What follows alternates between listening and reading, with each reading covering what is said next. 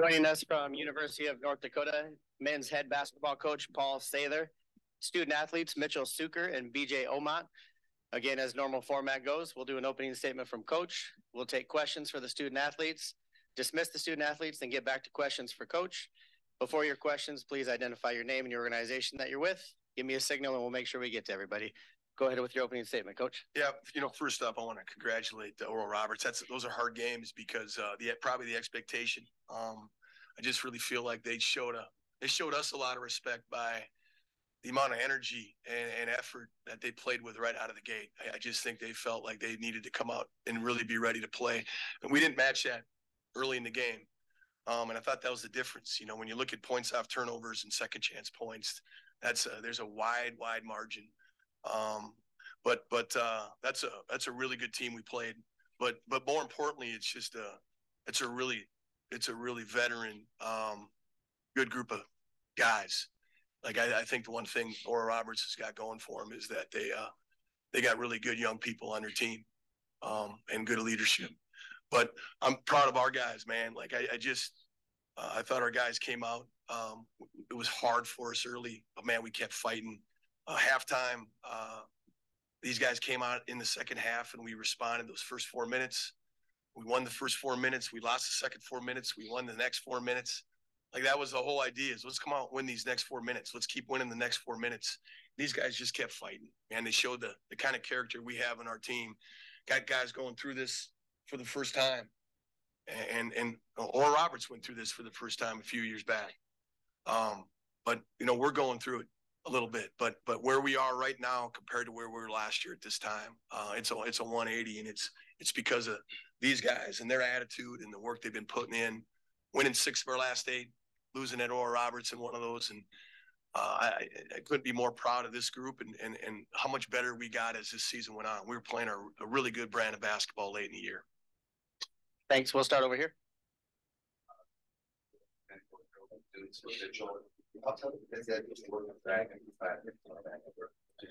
I mean, yeah, he's a great player, and obviously he's super long at 7'5" or whatever he is. But I think our guys handled it pretty good for the most part. Obviously, you got some blocks here and there, but I think guys were coming to jump stops, driving, kicking, finding the extra guy. So, I mean, obviously super tough playing against a good player like him, but I think some guys are out there making plays in spite of that.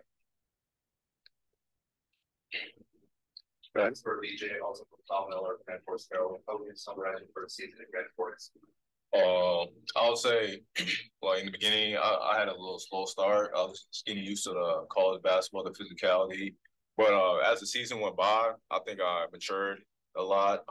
I made the right plays. Saw like how I could take advantage of stuff and stuff. I think I really improved a lot. In the back. This is for Mitchell.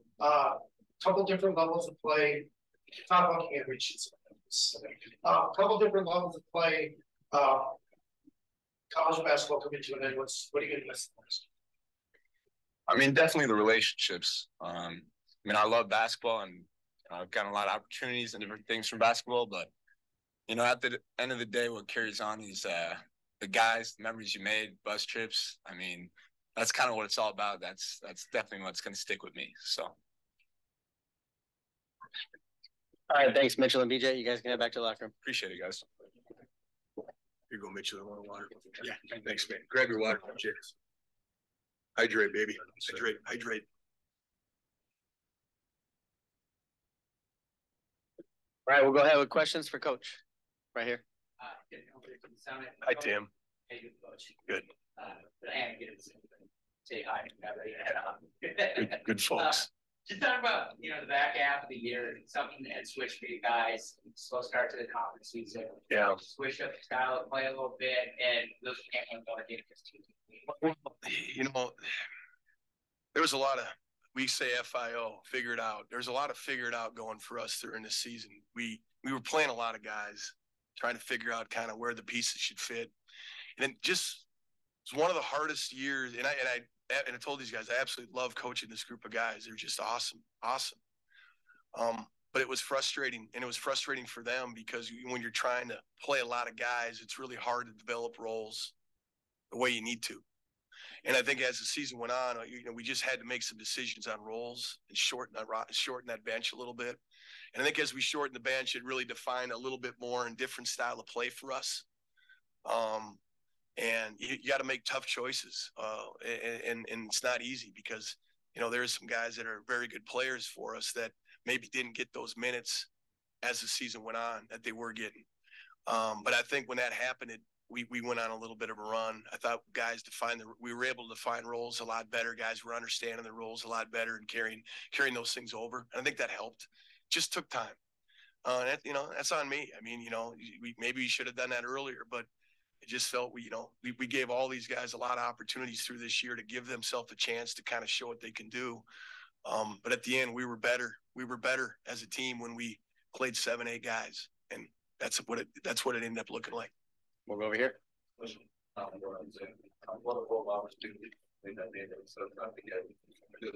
They played with incredible energy, and they played with such great energy. They're everywhere. They're long and they're athletic and they're tough and they're experienced. But I just felt like every time, even when we made a pass where we felt we could get a catch shot, Matt, T, some of these guys that are pretty good at it, they just did it. They were always there on a swipe. They were always there on a quick rotation. Everything we did, they just took us out of rhythm. Their energy was amazing, and ours wasn't to that level.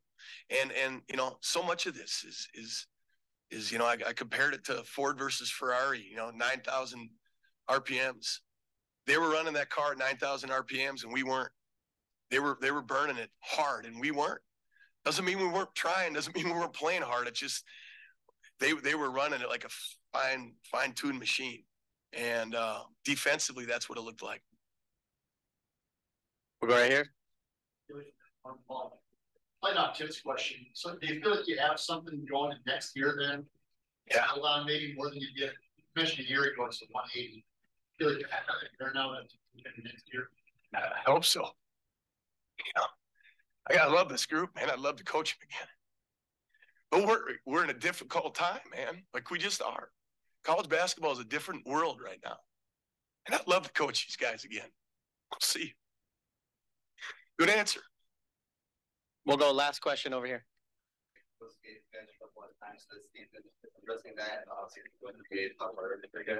Yeah, I mean, sure. I think we gave big post troubles too. I mean, I think it worked both ways, especially when we got it. But the big fella, like at Denver, was a load, right? And there was a few other guys, but we got to get Brian healthy and get him right. I think he's a guy that's developing and he's got that size. And when his energy's right and he's out there in the right frame of mind, man, like he really can have an impact. And he's just got to keep developing. Big guys are funny. They don't always develop as quick. And he's an awesome kid, and I think he'll keep coming. Yeah, we got a young kid coming in from Bismarck Century that's 6'10", 250. That's really, really skilled.